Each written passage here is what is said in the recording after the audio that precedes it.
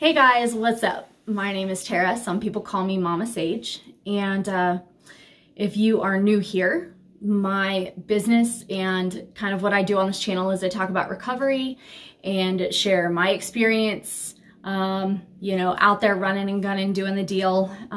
Where I've covered like a lot of stuff from whenever I was out there.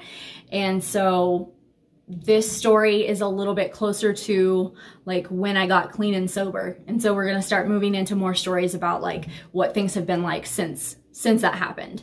Hang out, see what you think. If you like my videos, click subscribe, hit that notification bell down below. Also, if you want to get updates about my new videos.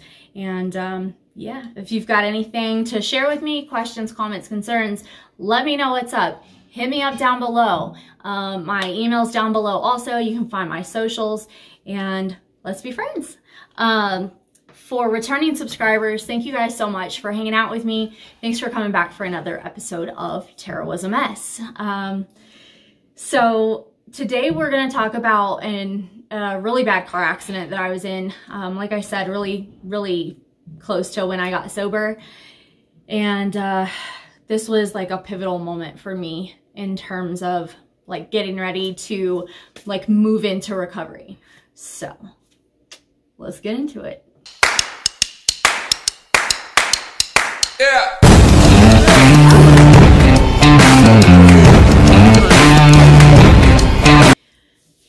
So I want to say that this story happened about 6 months before I got sober. Maybe not even that long. I had been up partying all night, most of the night anyway. I would stay up until like 2 o'clock in the morning, and then I would sleep for a few hours and then get up for work, and I had to be at work at 7 o'clock. So I would wake up at like 6 o'clock and like 6:15, and I would leave the house at like 6:45 because my job was really close and I didn't have to put makeup on or anything. I was a prep cook at a restaurant. So I jump in my car and I'm headed to work, and I'm in front of like Subway on 161 and New Horizons Learning Center, which is a charter school. And I'm going straight through the light, and there's a lady who's coming the opposite way, and she's gonna make a left-hand turn in front of me. So it was like she hesitated for a second, and then she just went ahead and turned. And it was a yellow light, so since I was going straight, I had the right of way. And I could tell that we were gonna collide. So I had heard that in accidents, people who are drunk survive with less injuries because they're limp and more relaxed and stuff. They don't stiffen up, and so they don't sustain as bad injuries. I remember that from my driver's ed class. And so I tried to relax my body, and I turned the wheel, and I tried to turn away from her. So like the way that we hit, I hit her door, like I clipped her passenger side door, and like the force of me hitting her made her spin around and go across 6 lanes of traffic back the other way, like back behind her. And me, I try to turn away from her. So I'm basically turning into the same lane that she's trying to go into, but I'm trying to like avoid a flat out head-on collision with her car. And so my car starts spinning to the right, and I spun around one full time, and I end up like next to a pole and a fire hydrant.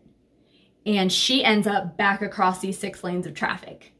So I'm gonna post some photos of what the cars look like. I know that I still have photos of what my SUV looked like. I had a 2000 Dodge Durango, and I love that car. It was like, that was my favorite vehicle that I've ever owned, and I would do just about anything to have that thing back. I loved it. And then she was in like a Volvo. So her door, like her passenger side door, was smashed all the way over to her center console. And my SUV, like, for real. I mean, you guys, like, I was lucky to walk away. I remember like after everything came to a screeching halt, it was like the whole accident happened in slow motion. And it was like after everything came to a screeching halt, I saw there was a woman and a little boy like on the other side of the pole and the fire hydrant. And like the mom is standing there in shock, and I jump out of my truck and I run over to her and I'm like, are you guys okay? Are you guys okay? Because I mean, as a mother, that's like my first thought is like, is this little boy all right? I mean, he was in one of those little umbrella strollers and he was a toddler. Like he could walk, but he wasn't like, he definitely wasn't school age yet. He was probably like 2. And the mom is just like in shock. She's like, I think he's okay. And so people run out of the school, and my SUV, the engine is on fire. So they run back into the school and get a fire extinguisher and start spraying down the engine on my car. The back axle snapped on my SUV. The whole side of it is torn up. Like everything is just like torn up. And I remember just standing there like shaking, because I couldn't believe that I was alive and this lady and her little boy were alive, and the lady in the other car was also still alive. Like we were all able to walk away with like pretty much no injuries. I think the lady who was at fault, who tried to make the left-hand turn in front of me, she was saying that her arm hurt. I bet it did, sis, because that was a pretty hard hit. So like I had insurance, she had insurance, but basically like what ended up happening was they totaled out my SUV. I think I purchased that SUV for like $2,000. And then like they totaled out that SUV, and then they gave me like $3,400 for it. So I paid my parents $1,500 for a truck that they had, and I paid some bills, and I bought some drugs, and I bought some alcohol, and paid off my tab at the corner store, you know, and I started thinking that day about like the direction that my life was really headed in. I started to think about like what was going on and like what part I had in my life. I knew that God saved me for a reason, and I was trying to figure out exactly what it was. I wasn't quite sure yet, but I knew that I wasn't alone that day. And I knew that I was shown grace for a bigger reason than just to be able to live. So I know that this is like a really, really short video, but I just wanted to explain to you guys like one of the things that happened in my life that, you know, pushed me to really start to believe in a God of my understanding. Something that had a really big impact on me getting sober and why I have stayed sober. So, you know, the point is to share with you guys a little bit of my story so that you can kind of understand what it was like for me, and see that things are completely different now in my life. Your life does not have to be the way that it is right now. You know,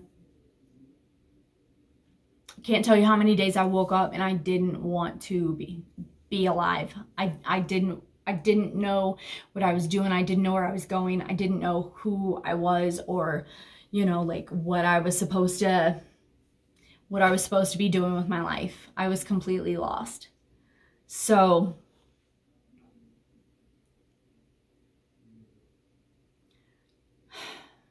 leave me a comment down below. Take a look at my social media. You can see like kind of, you know, the life that I led before and who I am now. And if you want what I have, send me a message, because I live a life today that's beyond my wildest dreams, and I can help you do the same thing. So Thanks for stopping by. And I know that this was a really short episode of Tarot is a Mess, but I hope that it was impactful. And next week, we're going to have Jeremy here, and he's going to be telling us his recovery story. Also, look out. I'm going to have some new videos coming on a second channel, and that's going to be like crafting and like cooking and some different things like that. So, also, find me on TikTok. All right, guys. Have a good week, and I'll talk to you soon. Yeah.